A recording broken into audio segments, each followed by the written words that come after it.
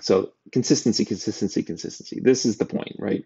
The thing that makes science work and, that makes our understanding of the objective world work absolutely is this idea that we get some kind of consistent, consensual understanding that integrates across all of our different subjective experiences and pulls out what is kind of consensual, consistent, that we agree on across all of our individual idiosyncratic selves.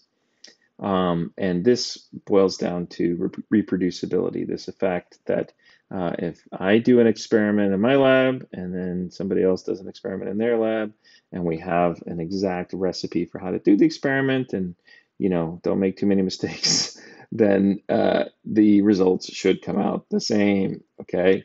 And in fact, that happens over and over again all the time, okay? So that is science. Science is all about this ability to take a experiment and run it again to confirm it, to reproduce it, to replicate, to make sure that something that somebody else reports is actually kind of, objectively repeatable. It's true because it can be reproduced.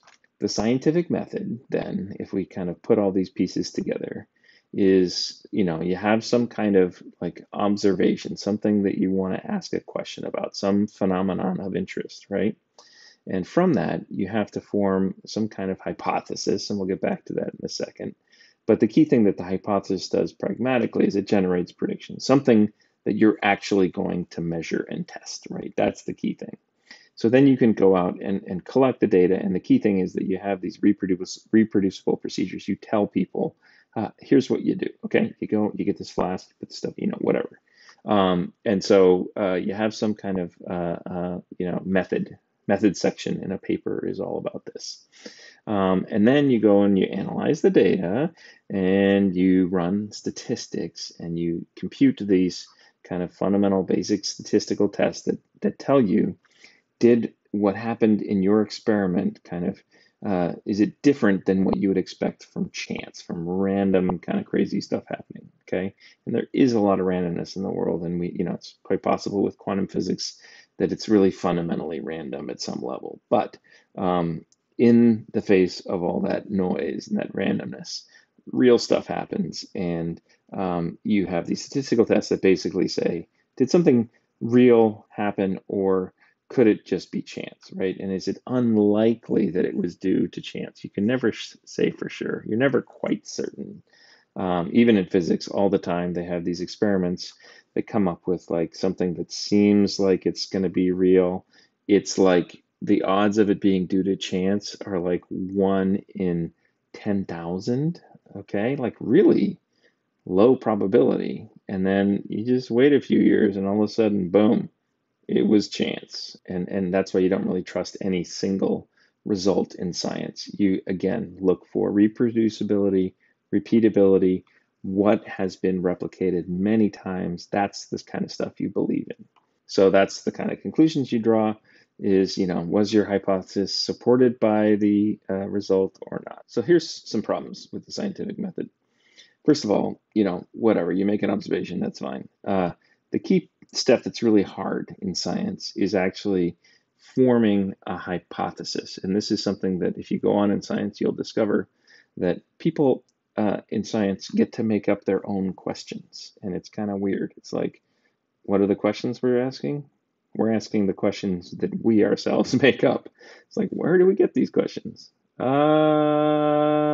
make them up. Sorry.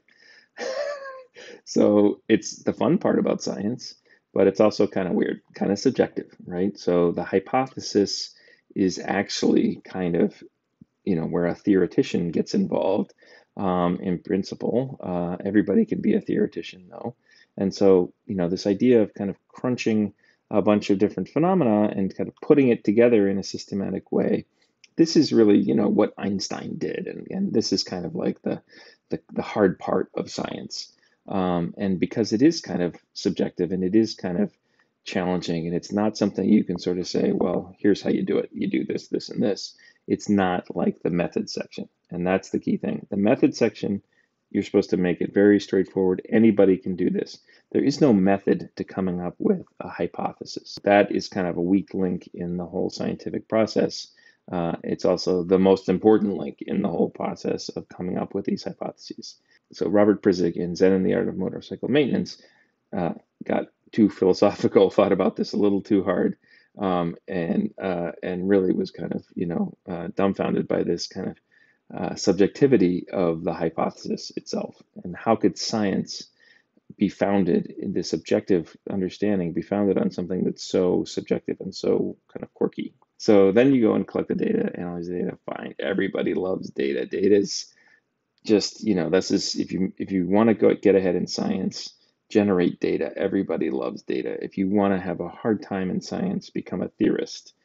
I'm a theorist. I have a hard time. It's like, I come up with these computer models. People are like, "Well, it's not data. It's like a model. Who cares?" They want data. Everybody appreciates data. Data are facts. And again, like, these hypotheses, these are kind of my models. My models are hypotheses. And they don't count for much until they have been validated by data. And the conclusions, two people can look at the same finding and actually draw opposite conclusions. Again, it's a big point of subjectivity in the whole scientific process. Not as big as perhaps the hypothesis point, but also still is. Science is always wrestling with the fact that people are subjective. We have our unique subjective perspectives. We have our own biases. It takes kind of, an ill-defined process to come up with hypotheses. People can draw different conclusions based on their biases. Those things are fundamentally subjective, and therefore science itself, which creates objective reality for us, this model of how we create understanding of objective reality, does have these kind of holes in it. Yeah, and let's not talk about the measurement problem in quantum physics, which is a whole other can of worms there. But so that's why psychology is actually really important for understanding science in general, because in fact, the very bedrock of the scientific method has these kinds of subjective elements. And if we understand more about how our subjective minds work, maybe we'll understand science a little bit better. The bottom line: consistency, consistency, consistency. Okay, and so there are good ways of understanding what a good hypothesis is. A good hypothesis is something that is consistent with other data, that is consistent with other theories, and that kind of ties together a lot of different facts in a kind of simple overarching way. And this is known as like Occam's razor, this principle of we should have simple explanations, no simpler, but simple explanations to account for the data. That's a quote attributed to Einstein. And so that's how it should work. We know a good hypothesis in the sense when we see it, but it's also doesn't tell us exactly how to come up with it.